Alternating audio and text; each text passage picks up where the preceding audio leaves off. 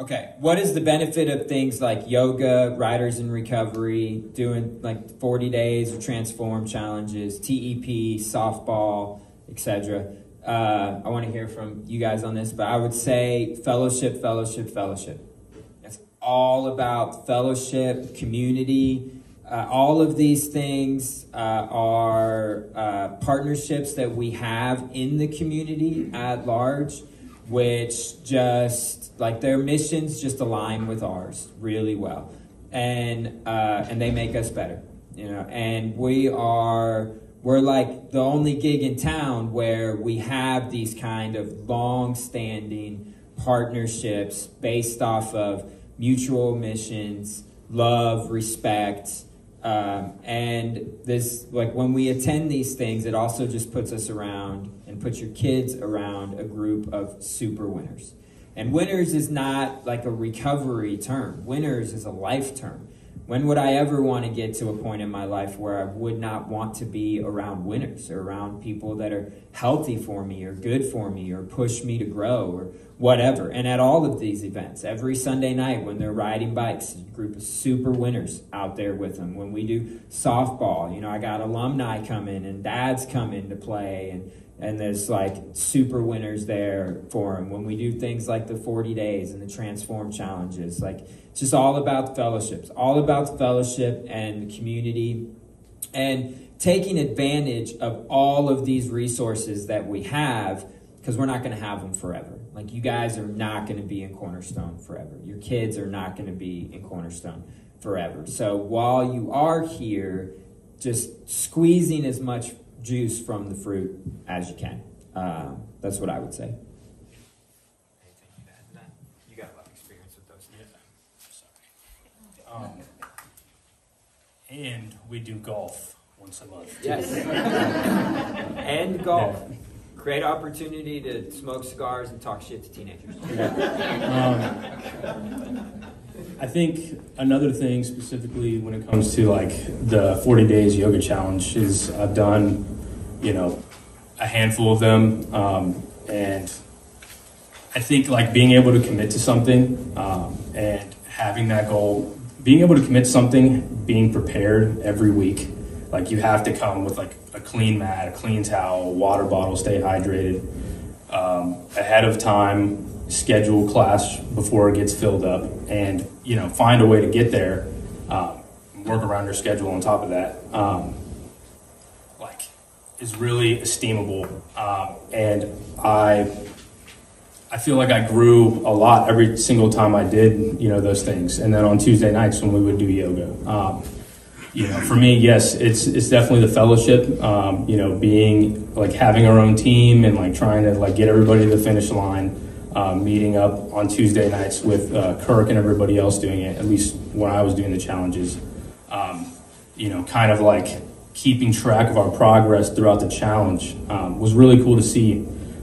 So that's what I got of it, just like long-term commitment or, you know, little bursts of commitment and following through with those.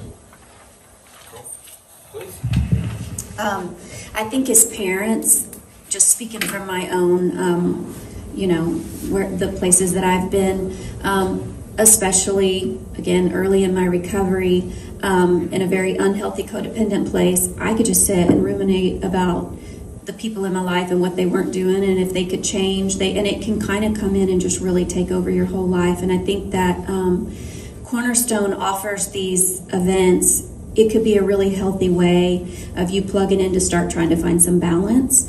My sponsor always talks to me about, and I'm really having to practice this right now, is that to find balance, it's important to look at the spiritual, to look at the physical, and to look at the emotional and mental, and to have that balance. And I think this gives us, for the emotional and the physical, it really gives us opportunity to grow, especially if we, you know, are not having fun in our lives and we're not, we're just balanced way to the, you know, extreme of not being involved in community and things like that, which is where extreme codependency, your kids are struggling with, you know, addiction, it can just take over.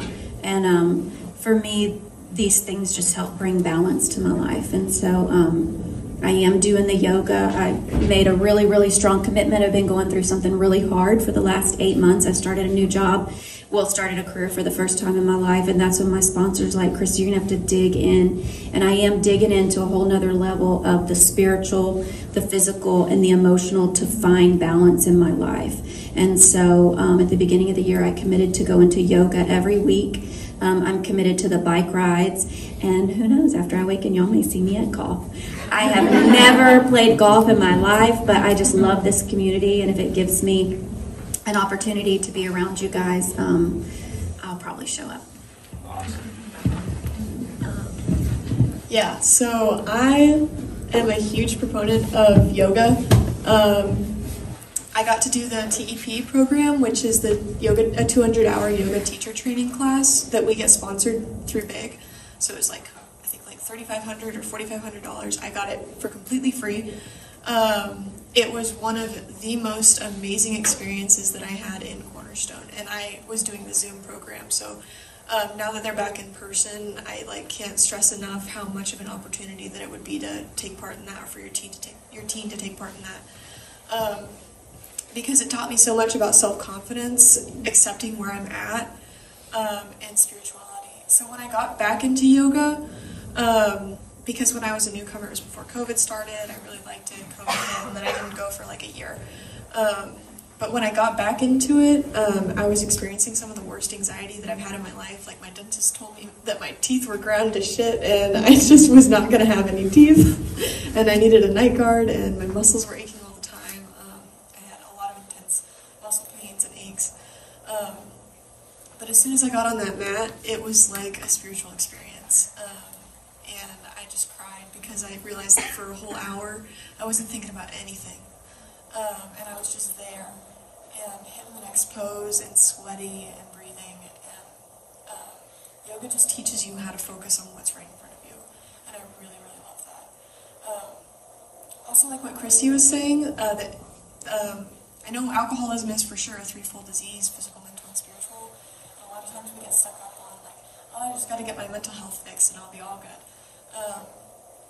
But getting your physical health tied down, or at least getting physical activity a couple times a week, is really, really helpful, because that's just not something we're doing when we're using,